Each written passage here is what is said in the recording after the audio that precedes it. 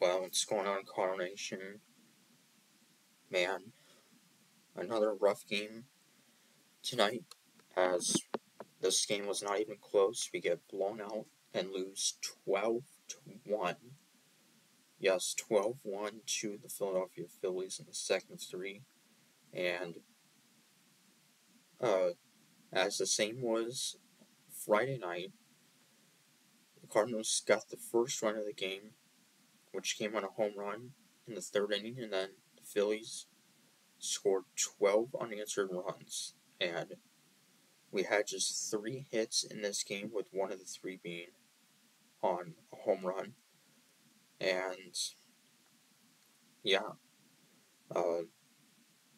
Dakota Hudson went 5 1/3 and was actually looking pretty good. And yeah, it's just a rough game overall. So after 2 scoreless first 2 innings, we would take a 1-0 lead on a solo home run, the first Major League home run for Lucan Baker, the rookie.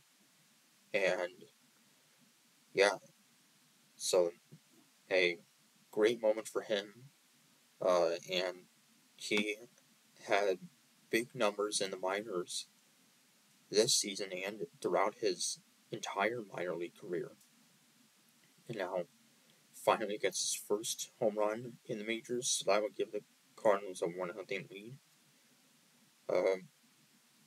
And it would stay that way until the bottom of the third, with on a single and then back-to-back walks to load the bases for Trey Turner, who would then run into a double play, scoring a run, and then Bryce Harper RBA single to give the Phillies a 2-1 lead, and then bottom of the fourth, Bryson Stott solo home run, his 13th. That would make it a 3-1 Phillies lead.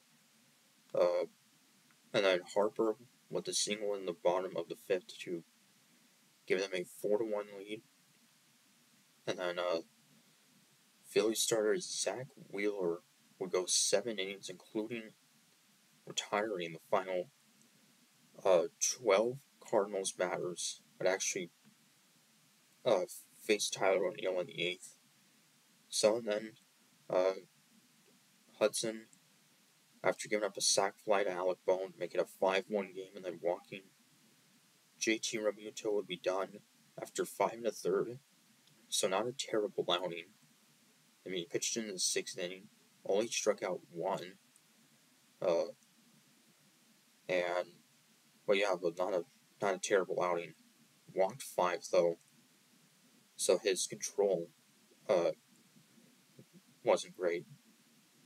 So then at the bottom of the 7th, Trey Turner RBI single to make it a 6-1 game, and then a 3-run homer by Nick Castellanos off of Giovanni Gallegos that would give the Phillies a 9-1 lead. And then later in the inning, Brandon Marsh with a 3-run homer to make it 12-1. So 2 3-run homers for the Phillies in the 7th to make it a 12-1 game, 7 runs in the inning. And yeah, so in just a third of an inning, Gallegos would give up 2 3-run homers. So that's not an outing he wanted, obviously. So, and then Andrew Suarez would come in and get the last 4 outs for the Cardinals. So, but man, just another rough game. And this is a very good Phillies team with a very good lineup, but just can't have this happen. Yeah, we had just 3 hits in this game, with one of the 3 coming on that home run, the first home run in the majors for Lucan Baker. So, anyway, we're guaranteed another series loss, but looking to avoid getting swept Sunday afternoon when rookie Drew Rom will get his 2nd Major League start against Aaron Nola for the Phillies. Nola, one of the most consistent pitchers in baseball. He's having another solid year, 165 strikeouts, just 40 walks, although he has allowed 29 home runs, uh, and has a high ERA at over 4. So, and Drew Rahman, his first start against the Pirates on Monday, wasn't a terrible outing, uh, but, wasn't terrible, wasn't great. So, hopefully he'll bounce back and we can get a win before heading home, hosting another very good team in the National League, the San Diego Padres. So, till Sunday, count us figure saying go Cards.